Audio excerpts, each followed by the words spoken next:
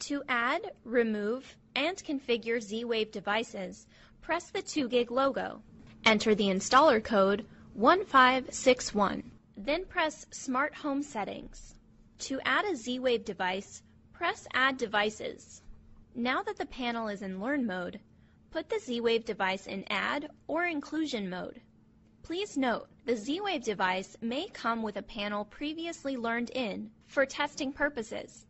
The Remove Device feature defaults its memory, allowing the user to learn the Z-Wave device into the controller. Z-Wave devices are learned in various ways. For example, a lamp module requires a double tap, while a quick-set door lock requires a single press of the Learn button. Once the device is learned in, wait until the Add or Inclusion process has been completed. Once the device is added, press OK. To rename the device, press Rename. Once done, press the left arrow to exit. Next, press Remove Devices. Now that the panel is in Remove mode, also called Exclusion, put the Z-Wave device in Remove or Exclusion mode. Z-Wave devices are removed in various ways. For example, a lamp module requires a double tap, while a quick-set door lock requires a single press of the Learn Remove button.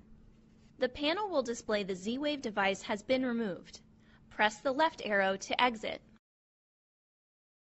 Pressing Check Network will verify Z-Wave devices are communicating with the panel.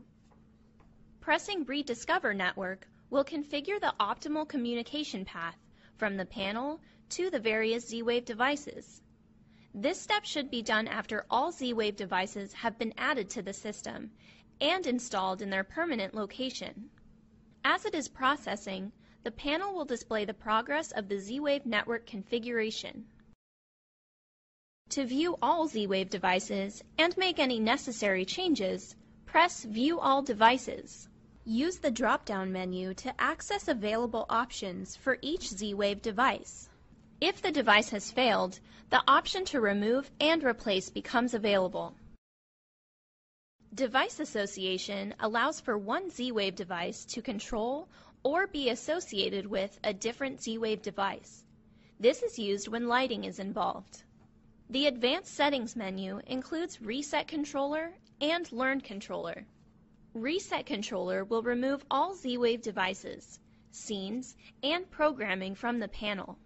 Controller Learn will place the panel in Learn mode, allowing a secondary controller to be learned in.